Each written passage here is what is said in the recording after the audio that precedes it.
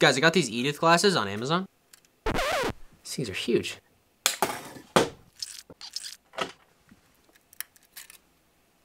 I'm a LEGO inventor, and today I'm gonna build a LEGO robot arm that I can control using my arm. Kinda like the ones Tony Stark uses in Avengers Endgame when he's putting in the Infinity Stones. And I'm gonna use the LEGO Nano gauntlet that I built to actually test out the robot. So here's the plan. First, we need to grab some parts. Here's my bin of EV3 parts, and we're going to need a gyro sensor. Basically, these actually sense the degrees that it turns.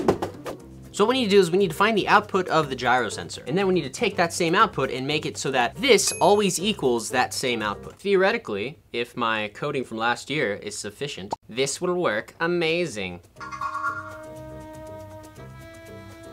Look at that, guys. Okay, so now it's working. As you can see, it works. So basically here we're just subtracting the gyro sensor rotation from the motor rotation, and then we're feeding the difference between those into a motor block to tell it how far to turn, so that they always equal roughly the same thing. So now we just need to connect 3 more of these to different parts on our arm and different parts of the robot, but we need to fix this setup first, because we need to optimize for torque, and I know a perfect way to do that. We need one of these. We're also gonna need some of these bushings. One of these. I actually bought some of these, so we can use a worm gear. We also need some of these gears, because these make it work. So to build a worm gear thing, we need this. Put the worm gear in here, like that. We put an axle through this so we can spin the worm gear, and then we add a couple of bushings on each side, just to hold that in, and then we grab a gear, and we put this right here. So now, the cool thing about worm gears is that you can only spin them using the worm gear. So now we just need to connect this to this. So this will hook onto the next section, and that'll be how we hinge the robot arm. So now, we grab this thing, so when we play the program, and then the code, we'll just need to add a multiplier to this to account for this gear ratio. You can also use a metal axle and gear in there, since we have some of those, from Metal Technic parts, but that works perfectly. Okay, so that'll control the next section. So now we just need to build more joints. We need the one for the bottom, so it can reach like this. 2, 3, and then one to rotate the bottom. So let's build a couple more of these.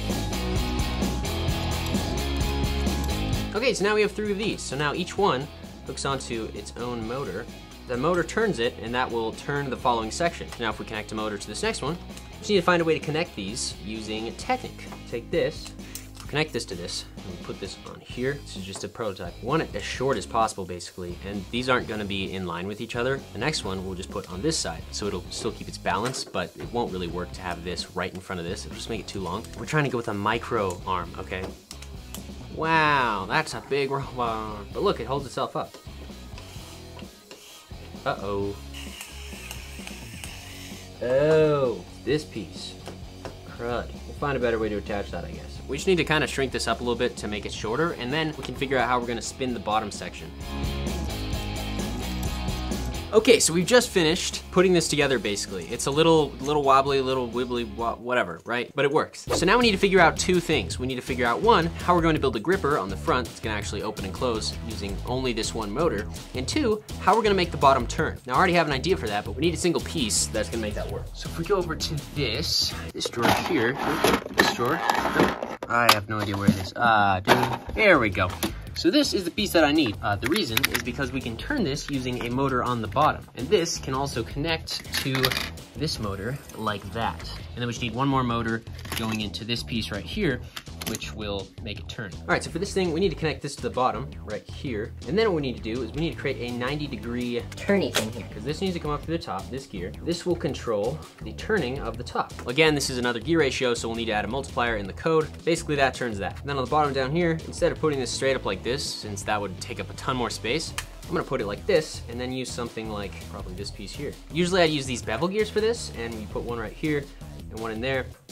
Put a piece like this through, and now as you can see, you've transitioned the rotary function to go 90 degrees. But we happen to have some Metal Technic parts gears here that are made of metal that are also bevel gears. So we're gonna use those just to add an extra strong factor. Then we'll just replace it with those, and that will be perfect. Boom, there we go. Now this thing goes right up through here. Look at that, guys. That's how that works. Now that controls that. And then in here, we just need a piece to go all the way across. Really hold that together. And that ain't going anywhere. So now we just connect this to this using my favorite pieces, these little things. These are just these little pins. And so we can set them up like this. Basically on all my robot arms, I use the same pin system. You basically just snap together, super satisfying noise, and boom. So now that's our robot arm. The next step, we need to actually build a claw. And we have one motor. If you think about it, we don't exactly need this torque. Grab a couple of these, and these are like these little lift arm things. We want to get the smallest ones we can, and then we get 2 of these, like that. And now in these corners, what we do is we add.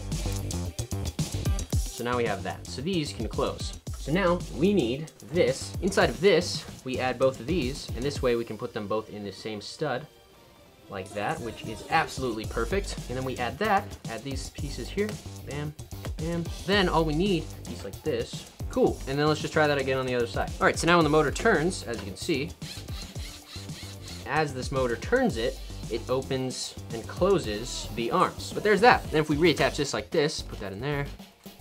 All right, so now let's hook this up to the EV3 and test the individual motor movements. I just wanna stop right here and ask, would you consider subscribing? Thanks. And there we go. So now if we just hold this, okay, that's a little fast, but that's okay, we'll fix that in the programming. That's also a little fast, but it works.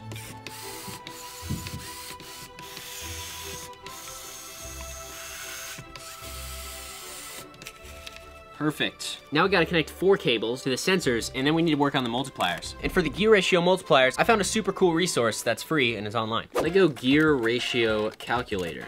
This is by Sariel. He actually has a YouTube channel. This is his website, Sariel Tools. But he actually has a free gear ratio calculator. We put in the driver gear of the worm gear ratio. We bring that as 1 tooth, and then we put in the follow gear, 24 teeth. We have 24:1. So for the worm gears, whatever it senses in degrees, we need to multiply it by 24 because we're gonna have to have moving 24 times to get 1 actual rotation. And for the bottom, we just switch this out to the 20-tooth gear and then 60-tooth gear. And the ratio is 3:1. So we'll need to multiply this one by 3. We can do that in the code really simply. Super great resource. I'll leave a link down in the description. So let's start with this one at the bottom here. So if we do this here, 180 degrees, that doesn't go 180 degrees. So now we need to add in that multiplier.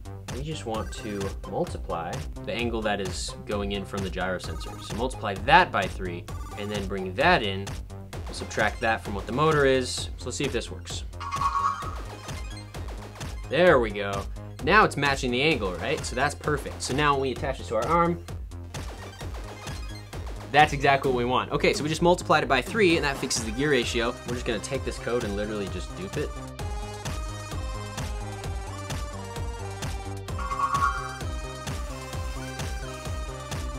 It's just perfect. Okay, so the next step, we have 4 of these gyro sensors, and we need to attach them to 4 points on my arm. For the finger, we can actually use, for the finger, we can literally just use this piece. Just like that. Okay, so now we can connect that, and we can connect this on top of here. So let's build a couple straps. And we need 1 more of these. Theoretically, it should fit right here, and it does. This can go right here. So now we just need to attach these to this. We're getting so close to having this thing done. All right, so the next step is actually make this look like a cool robot arm instead of just a bunch of Technic pieces and motors thrown together.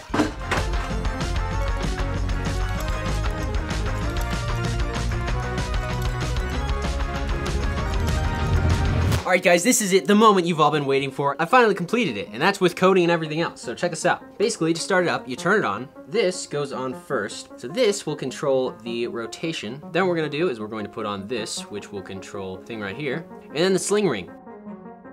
Then all we gotta do is get in the same position as this so that we always start off in the same position. So that's about like this. And we just play it.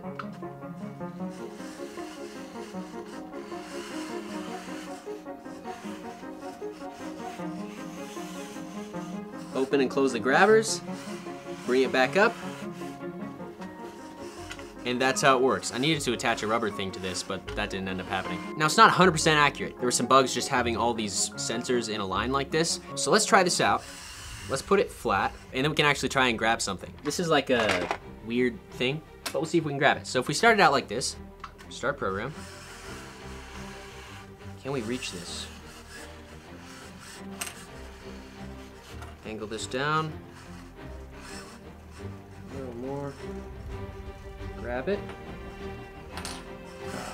We're so close. I just need to like pick up this brick here. There we go. Finally.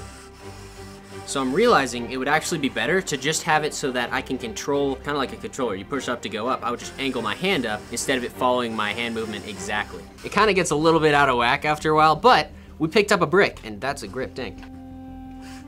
And there you go. The true test to see if this actually works, we're gonna try and put the infinity stones on our LEGO Nano gauntlet that we built. So I've attached LEGO magnets to the infinity gauntlet, and on the back of the infinity stones, we have Paper clips. I know it's kind of ad lib, but hey. The goal is to see if we can actually pick them up from this little pedestal and set them on top of this. Let's see if we can do this.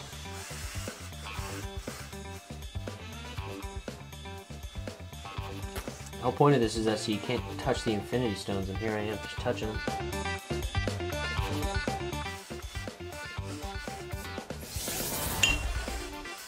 First infinity stone is on. Okay, now for the power stone.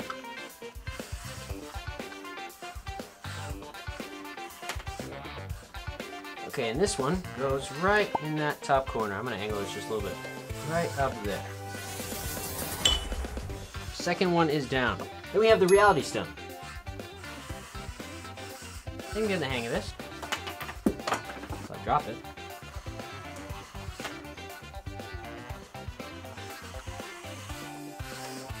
I put that right up there.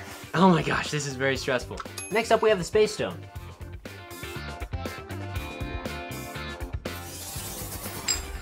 And that is the space stone. We're doing good. Now, the soul stone. Here we go.